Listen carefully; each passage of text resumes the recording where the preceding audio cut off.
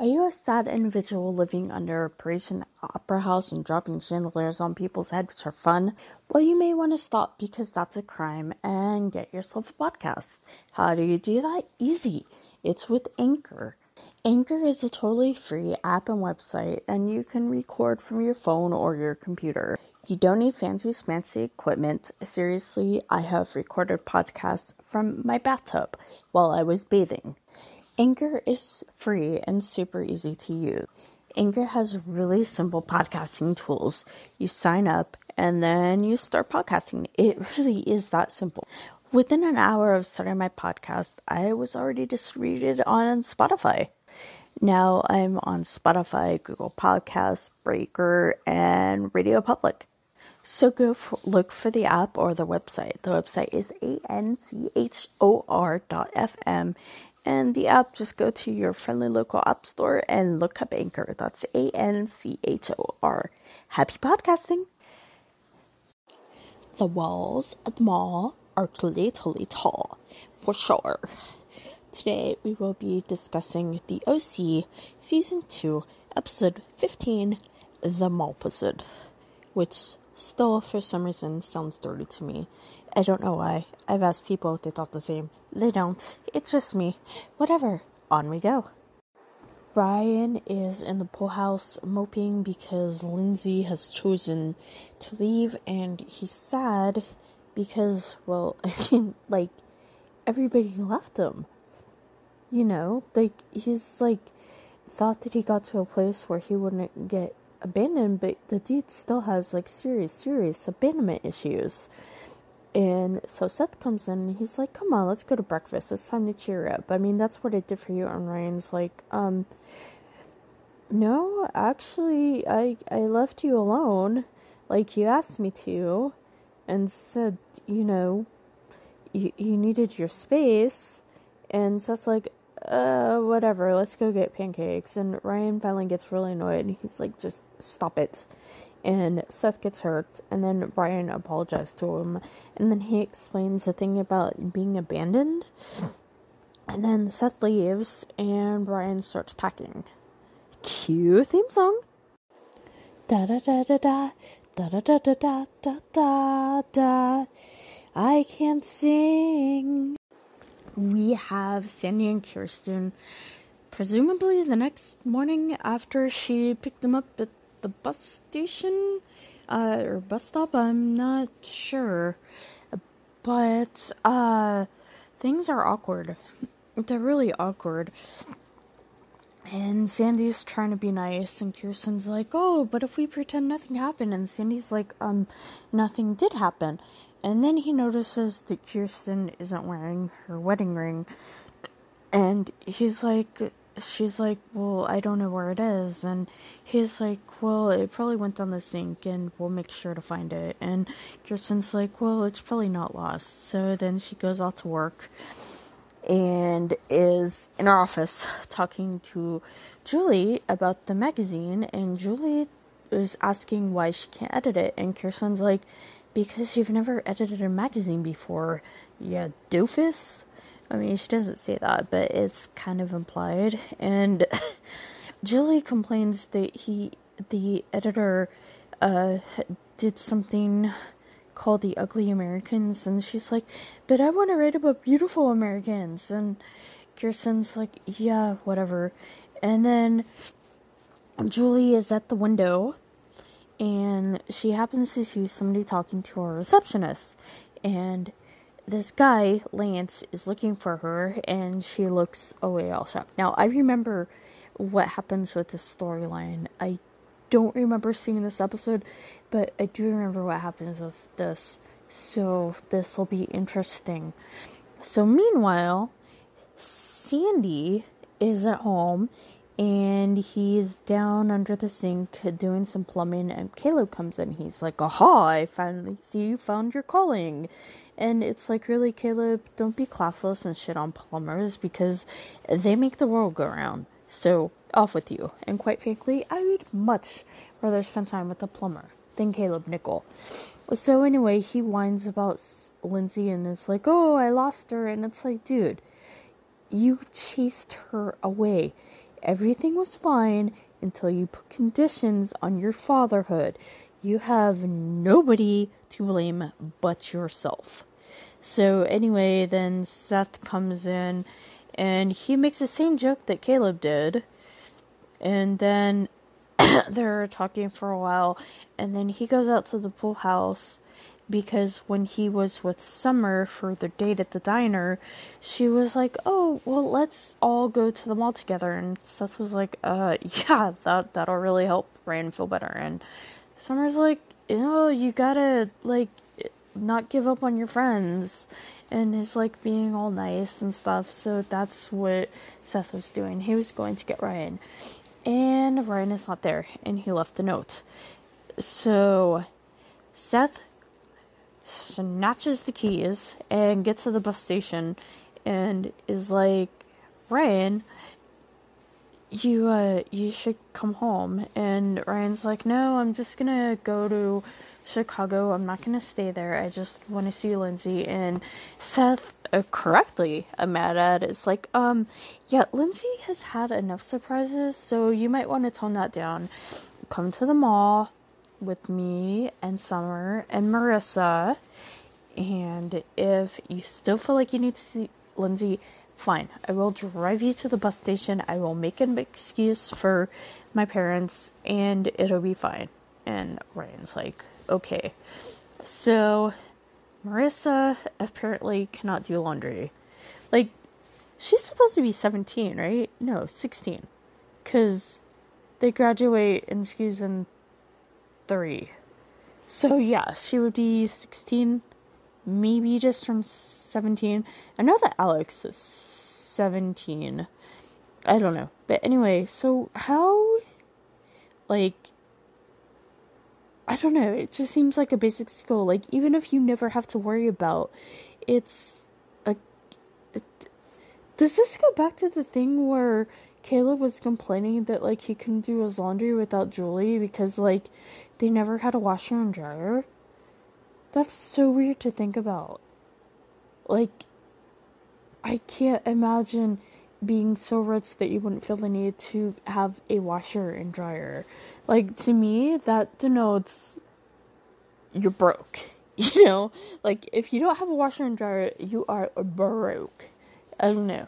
I've never been rich, so maybe I'd feel differently about that. So anyway, she tried. Our girl Marissa, she honestly tried, and she turned all their clothing pink. And Alex is like, this isn't good. And Marissa's like, who knew, you need to separate the laundry. And Alex is like, everybody who has done laundry, which is funny because I don't separate the laundry. Like, I've never had any problem with colors bleeding, so I don't know what that's about. Maybe, like, rich people just, I don't know. But I've never bothered with the separating of the laundry. So, yeah. So, Marissa asks if she and Alex can do something, and, like, Alex is like, yeah, I gotta work. And she's kind of snappy about it, and I get it. Like, seriously, Alex is the same age as Marissa, and Marissa has been, like, living, like, a carefree kid. And Alex has basically been an adult because, you know, she's emancipated even though she's a minor. So, in the eyes of the law, she's not really a minor. You know what I mean? Like, and then, like, Marissa's just, like, flitting about, la la la. I'd be kind of irritated too. You know, but she's like, well, maybe we can do something later and, like, sit by the water and order takeout. And Marissa's like, fine. And then Alex says that they're late on the rent, so avoid the landlord, who apparently is a big fat guy with an I Heart NASCAR tattoo. Only she never says where the tattoo is, so I'm gonna imagine that it's on this dude's forehead.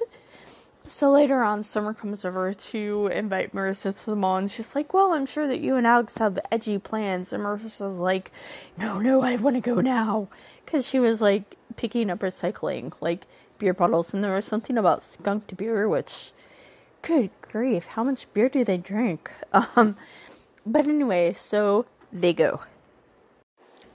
Caleb and Sandy are having drinks, and apparently Caleb was very helpful with the plumbing, and he says his reasoning is that he feels like crap for alienating Lindsay and wants to do something nice for one of his daughters. Sandy ends up explaining the thing about Rebecca, and they talk about Kirsten's ring, which apparently Sandy worked very hard for, and the original one he got her, he apparently got it at an arcade, and Kirsten wore it for months, which is very sweet, and points out what a fool Rebecca was. Like, seriously, I'm sorry, if there was a dude like Sandy, I'd be willing to face this sentence. Like, you know, because apparently, like, she didn't even, like, have family or friends, or like anybody would miss her wherever she was. That's just sad. So anyway, Julie and Kirsten are at the office. They're looking at proofs for the magazine, and surprise, surprise, they're all pictures of Julie. And Kirsten's like, don't you think you want some pictures of Newport for your Newport magazine? And Julie's like, hello, if they want to go to the beach, they could walk out and look at the beach. They want to look at more. And then a guy comes in, and turns out his name is Carter. He's the editor, and he doesn't want to be there any more than Julie wants him, and basically says, you know what? Do what you want to. That's just fine. I'll let you do whatever, and I will collect my paycheck.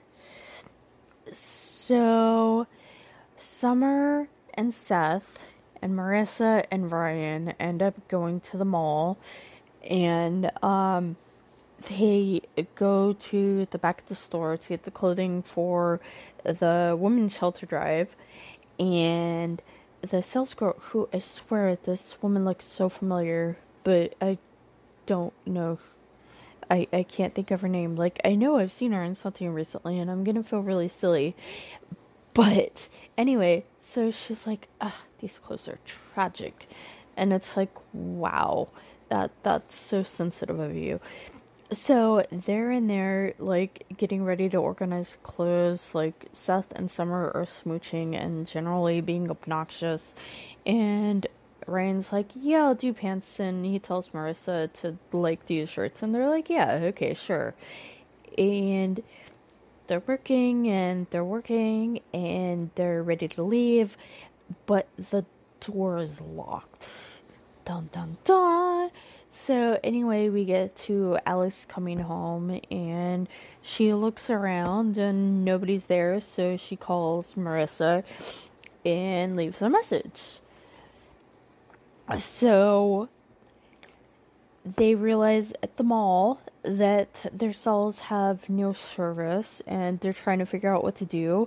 Seth unsuccessfully tries to pick a lock after trying to get Ryan to do it, and Ryan's like, why would you think I'm good at picking locks? And it's like, I'm sorry not to be offensive, but dude, you were busted for stealing cars, so it's actually not a bad assumption that you would know how to pick locks. I mean, it's not exactly the same skill sets, but they kind of go hand in hand, you know?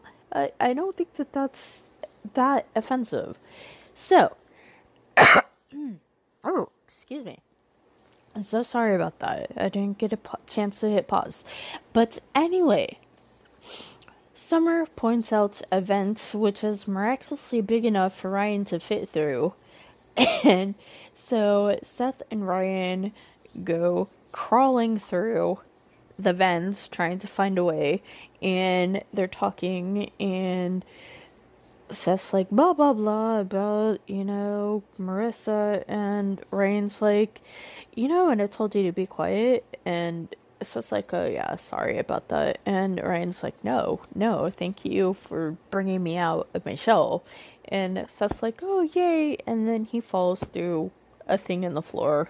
And miraculously doesn't, like, break anything. There's, like, the sound of broken glass. But, like, when you see him in the next scene, he's perfectly fine. So, go figure. But, anyway. So, while this is happening, Summer and Marissa are talking, and they're talking about her relationship with Ryan, and Marissa's like, look, the only person that I've honestly been in love with is Ryan, but what they don't know is that Ryan can hear them, because Seth was underneath the vent and going back to open and unlock the door, which thankfully it wasn't a keypad lock, because they would have been screwed. So they're done talking, and Seth kind of walks in, and he's like, oh, hi, Ryan, and then boom, Ryan's outed because they realize that he must have been there the whole time, and everything seems like it's gonna be really, really awkward. And now it's time for a quick break. So, Summer, Seth, Marissa, and Ryan are stuck in the mall, and they decide to stay in the mall based on logic that, they'll be fine and nobody will see them, and that the mall opens at 10 a.m. and then they just go and have McMuffins. Which, no, I mean, there are people who come before the stores open in the mall. Like, malls usually open at 8, I think, because there are mall walkers and they walk around the mall before the malls open. So, yeah, it's very silly, and just shows how out of touch with reality they are. Even Ryan, who doesn't point this out, but maybe he just doesn't spend much time in malls, so that actually kind of makes sense. So they decide to hang around the mall, and then they decide to play a game of hockey to determine who gets to sleep where. And they actually call home. Marissa calls Alex. Summer calls home and talks to, I don't know, if it's the help or her mom, because she mentions her dad. But anyway, they both lie. Seth tells the truth, and Ryan doesn't call anybody because Seth took care of that for them. So, yeah, so then the hockey games happen, and apparently none of them are considering that there would be security, because they're just wandering around grabbing stuff, and when they're playing hockey, a ball goes down the escalator, and they go and grab it, and they completely fail to notice that there's a camera, a motion sensor camera too, so that's weird. Seth notices the postcard in Summer's bag and flips out about it, and there's this big thing where he's like, oh, I want to know what's in it, and Summer's like, we're just friends, it doesn't matter, you should trust me. And then Marissa and Ryan come up, and there's awkward tension between them, and so anyway, get back to that, because Alex calls, but that happens a little while later. So, Julie, Carter, and Kirsten are at a restaurant having a drink, and who is at the bar but the mysterious Lance? And Lance basically makes innuendo, and he's like, oh, I was your first, and she's like, yeah, whatever. So anyway, he passes her something to her, which turns out to be porn, and Julie gets very freaked out and leaves, claiming that she had food poisoning, and Kirsten's like, but we haven't eaten yet. So anyway, she's home watching the video, which is her, I guess it's supposed to be in the 80s because she's wearing workout gear, extremely 80s looking workout gear, and apparently her character is supposed to have amnesia? It's really confusing. So, anyway, Alex comes in and she's like, where's Marissa? Because Marissa had said in her message that she was at Julie's, and Julie's like, look, Marissa is using you to get back at me. And believe it or not, she doesn't do it in a mean way. I think she does it in the nicest way that Julie knows how. And it's one of the things where she's kind of right, but she's wrong to say it. At least in that regard. Because, yeah, part of it is because Marissa is rebelling. She's realizing that she has all these options that she's never taken advantage of before. And one of the joys is pissing off the woman who basically put her in a box that she actively resents being in. But, like, I don't think it's entirely conscious, which is really interesting. It's an interesting dilemma, and I'm actually having a lot of more sympathy for the way Alex acts later on, because, like, I could understand a lot of anger, like, feeling used by somebody who you're really into. But anyway, she's like, I've known my daughter, and, like, the only one she, like, really loved looked different in a white beater. And it's like, look, Olivia Wilde looks great in a white beater. Don't be making those aspersions, Julie. I mean, come on. But anyway, so we have Caleb and Sandy who are teaming up, and I really like this scene. I thought it was really cute because Sandy, like his son Seth, wants to make a grand thing to present to Kirsten and give her another ring from the arcade, and he keeps on ending up with keychains. So Caleb is there helping him, I guess, to, like, continue to make Kirsten happy, to make up for what he did to Lindsay, and they're gonna try. And Caleb's like, you don't need a piece of plastic to impress her, just tell her how you feel. And I thought that was a really nice scene. So anyway, there's Marissa and Ryan. I keep on wanting to say Alex, but no, it's Marissa and Ryan in tent, and they're arguing over who gets to sleep in it, and Marissa's like, it can fit 4 people. It'll fit 2 of us just fine. And then Alex calls, and Marissa lies and says that oh no, I decided not to be at Julie's. I'm with Summer at her place. And, like, Ryan just, like, gives her this look, and she's like, look, it's not that I think she's jealous, it's just I think that she would be bummed about missing all this. And Ryan's like, sure, whatever. Kirsten and Carter are sitting in the restaurant talking, and man, Carter is a douche. Like, seriously, they're talking, and Kirsten's saying, like, well, what's your story about the magazine you had, The Ugly American? It was the most popular travel magazine, blah, blah, blah. And he's like, oh, well, there was a bender and I was getting divorced. And about how he realized his wife wasn't in love with him when he saw her wedding ring by the kitchen sink. And it's like, okay, I mean, maybe she wasn't in love with you, but that's not anywhere indicative of, like, not loving somebody. I mean, that's ridiculous. And then he's like, oh, you're not wearing a wedding ring, like that means anything. And Kirsten's like, well, I lost it, I took it off and I couldn't find it. And he's like, oh, well, that means a lot. And it's like, how is this anyway appropriate for a business conversation? Oh my gosh, it's so gross and off-putting, and I hate Carter. But anyway, back at the mall, Summer and Seth are still arguing over Zach's postcard, and, like, it's getting pretty bad because, like, Seth's like, oh, why won't you tell me? And Summer's like, it's none of your business, and it really isn't.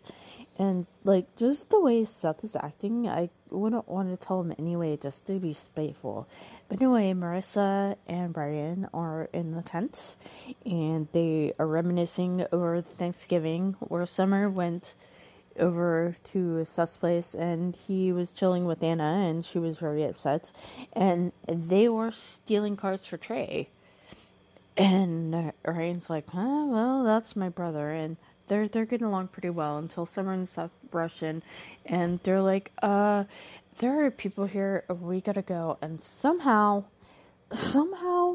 they have the time to set up mannequins sitting in the tent watching the valley.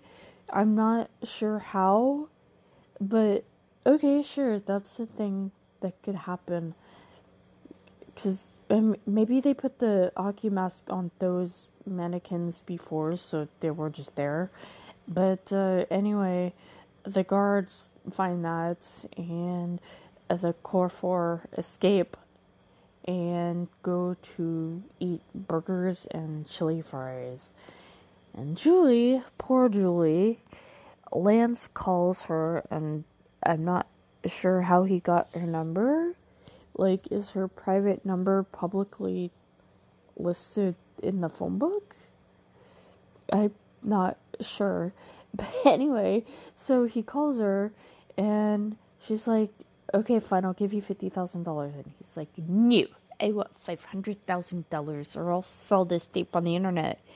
And it's like, what do I tell people? She says. And he's like, well, you can tell them that, your mother was sick and your sister was pregnant or whatever, and honestly, why not? Like, seriously, she needed the money. She was desperate. Somebody took advantage of her. Like, how... I don't know, but then again, it's Caleb, and he's a horrible person, so she's probably right to be terrified. Anyway, so, yeah, that's what's going on here. The core four are still in the car, and Summer and Seth are still arguing about Zach's postcard, and it's just getting really obnoxious. So they stop at a diner, and Marissa, Ryan, are getting out, and they're like, yeah, we'll go and we'll save you both. Okay, bye. And Seth and Summer are left in the car, and finally they come to an agreement that they'll stop arguing if Summer shows them the postcard, and it's nothing. It's shocker, I know. It's like Zach was being nice, and like at the end he's like, say hi to Seth. That's it. So they realize that they've been being horrible, and that couple that nobody wants to be around, and they're like, oh no, Marissa and Ryan seem stable compared to us, which, yeah, kinda. But yeah, so and Marissa and Ryan are in the diner, and they're talking about how now they've basically been apart more than they've been together, and it seems like they're strangers, and Marissa's like, okay, so who are you? And Ryan says, with a french fry in his mouth, whoever you want me to be, which, if you don't remember, is what he said in the pilot when he first met Marissa, which I still feel is weirdly out of character. But at that time, he was smoking a cigarette, so... And apparently, at that time, Marissa had never seen a cigarette in her life, so that scene... Like, if you go back to watch that scene, it's very funny, but I don't think it was intended to be. It just is. So, anyway, Sandy is waiting in the bedroom, and Kirsten comes home, and she's like, oh, I didn't know that it would be so late. And Sandy's like, look, I'm sorry for making you ever think that I doubted our love. And he puts a ring on her finger that is from an arcade, and then goes to take a shower, and Kirsten goes to her bedside table, whatever, and pulls out a jar, and voila, there's the ring, which I'm sure everybody figured out. She didn't really lose it, because that looks like a pretty pricey ring, and that seems like something that you'd be more freaked out over, just because, I mean, not only monetary value, but because of, what it would mean. Even if she was having doubts about Sandy, I mean, price isn't, their years together. Her reaction just seemed off from the beginning. I don't know, man. But in between this are shots of Alex and Julie looking very sad for various different reasons. And that is the end of the episode. Hope you enjoyed listening as much as I enjoyed making it. Bye!